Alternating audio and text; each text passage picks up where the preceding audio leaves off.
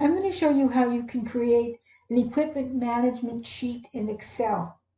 So I'm using heavy equipment as an example, but you could use this for anything. You could use this for small tools or whatever else is coming in and out of your shop. Now, I've made up unit numbers and just put BH in front of a bunch of numbers here, and that's how I came up with these. Now, you could, if it's smaller parts, you could definitely use barcodes and scan them in here to find things, as well as either that or typing them in. And so here we have our list of equipment. So I assume that this is a rock company because I'm going to use Fred and Barney as my people that are signing people out or signing things out. And so here we have a list of their heavy equipment. And so we have backhoes and caterpillars and rotary vibrator or whatever. And then we have the hours. Now you would have hours for everything, but I could only think of a few. And now there's location. They're either out in the field or they're in the yard. So basically they're available if they're in the yard and they're not if they're in the field.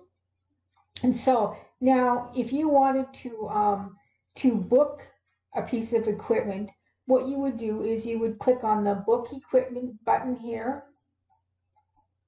and then it would bring up. And so the first thing it's going to do is we're assuming that this list is a lot longer than what I have here. So I'm going to type in BH dash, like I said, you could use a barcode scanner for this as well, 21. And then you're going to search and see whether it's available. And so you search, and so then you can see what the hours on it, and it's in the yard, so it's obviously available. And so now it's going to be Fred that's renting here, that's going to book this one out. So we go Fred in here, and then we sign out. And so this 2-1 is right here. And so when you go sign out, it turns that into field, which is great. But you also have created a record of Fred taking this out and the time that he's taking this out.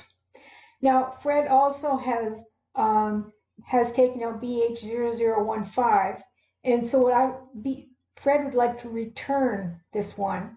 And so what we're going to do is we'll go back to our main sheet, and so what we're going to do is we'll click on the return button, and so what we're going to click in BH-0015. Now the hours that he took it out were 15,000 here, and so let's say he didn't work that much, but let's say 15,200 is the return hours, and it's Fred that's bringing it back. And so now what we do is we click on the return, and the new hours are put in here. The hours are important for heavy equipment because it's more important to me than the quote mileage. They need to know how long this piece of machinery has worked, right? And so this is the new and up-to-date hours on this piece of equipment. Now, the other thing that we have in the operation record, we have that Fred took this out with 15,000 and he brought it back with 15,200. It has a date and time for when he brought it back and who. And so if you're looking for something and you couldn't figure out where it was, what you do is you go to the transaction record here, and you could see where it was or where it had been. So let me show you how I did this. I have created 2 user forms. I've created the user form for taking equipment out and the user form for bringing it back. And so here I have the unit number, the hours, the employee, and the location. Okay, so now let's double click this and then we'll see what the code is for the search for it. And so what it's doing is it's declaring row number as long, unit number as string. And so the unit number is on the unit number is the unit number that is put into that text box. And now what it's going to do is it's searching sheet 1, which is our inventory sheet, and it is looking in column A and finding the unit number.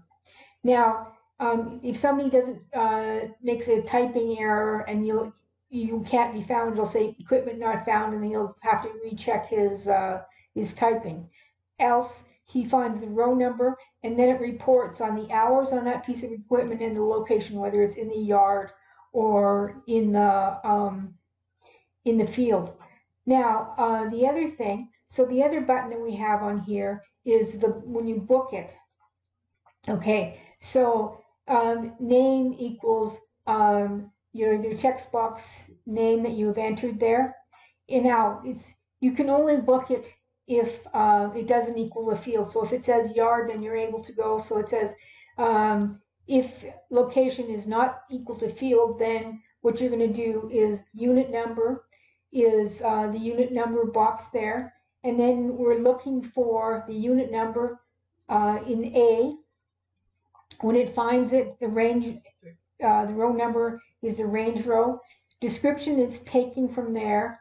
And then sheet 1 cells row number 4 is the field. It's going to change the location from the yard to the field. Now we're going to sheet 2, which is our operation record. And it's looking for the last row. And then on sheet 2, then it's putting the unit number, it's putting the description, it's putting the hours, it's putting the name, and it's putting the date and time, and then this is how it's formatted so that it comes out very readable. And then we go back to sheet 1 and activate it, so we're basically where we started from. Okay, so now my other user form, which is the return button. So we have unit number, hours, and employee here again. And so with the return, we'll double click that to look at the code. And so so we're searching for sheet 1 column A again for the unit number. Once again, we have the chance if they type it in wrong. But anyways, when they find the row number is equal to range row. Sheets 1 cells row number equals hours. So whatever hours we have up here, that the unit number equals from the text box, the hours equals what's on the text box, and the name which is on the text box. And so then it goes sheet 1 hours. It changes the hours to whatever the last hours were, and now it changes the location to the yard, so it's brought back. And then we go to sheet 2, which is our operation record, and it says once again we're searching for the unit number. We make sure that they know how to type, and then the row number equals range row, and sheet 2 cells row number equals name. It tells you who signed it back in. It tells you what the hours are when it was signed back in, and it tells you the date and time when it was signed back in. So that's how you create an equipment management sheet in Excel. If you're interested in this type of thing, I have a mastering user form in Excel course, and I will put a link in the description of my video. Please subscribe.